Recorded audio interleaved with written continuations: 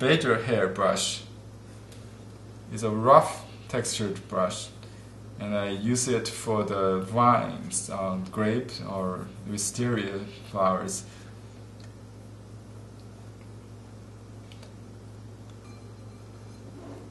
Every time before you use a dry brush, you need to wet or soak it for a few seconds, and you can use a paper towel to blot the front of the brush to take out the water, then load with the ink.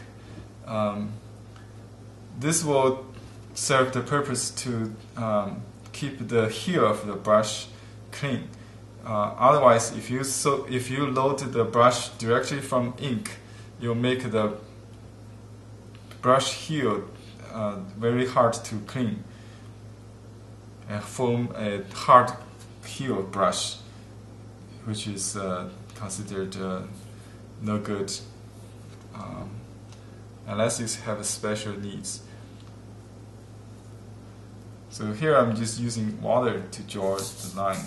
You can see how rough the bristle is.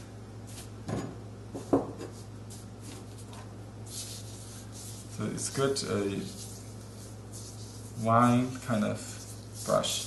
And also I use it to paint the some special effect, like I did the icy landscape, because this kind of brush won't hold moisture as the soft brush or the sheep hair brush does. So when you load a lot of water or color, it will start dripping. And if you like the dripping effect, if you have the easel and paint with this brush, it will start dripping. And that's a characteristic of this Beijer hair brush.